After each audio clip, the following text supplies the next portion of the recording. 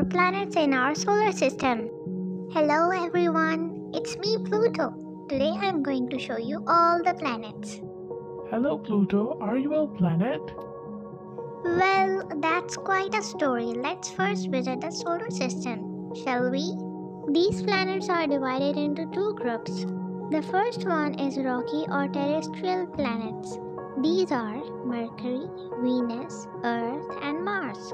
These planets are not just neighbors, but also compact balls of rocks and metals. They have few or no moons. The next group is of giant or jovian planets. These are Jupiter, Saturn, Uranus, and Neptune. They orbit far from the Sun and they have many moons.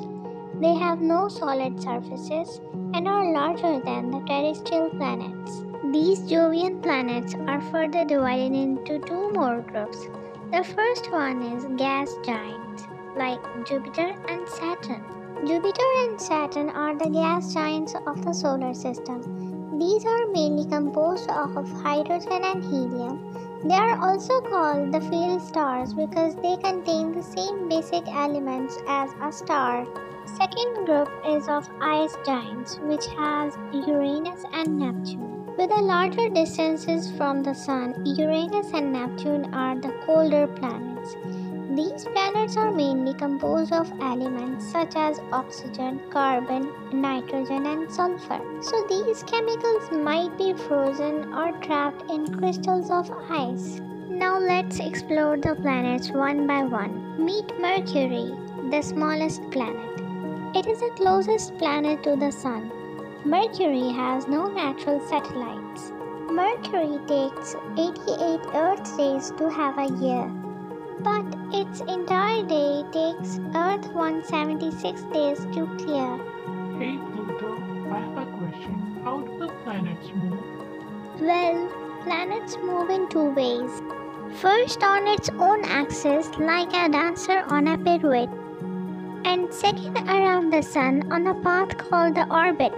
Now the next planet is Venus. It is close to the Earth and has no natural satellite. It is the hottest planet with a surface temperature over 400 degrees centigrade.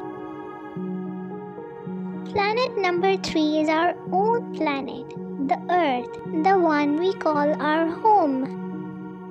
70% of its surface is water. It is the only planet where life can exist, and Earth has one moon.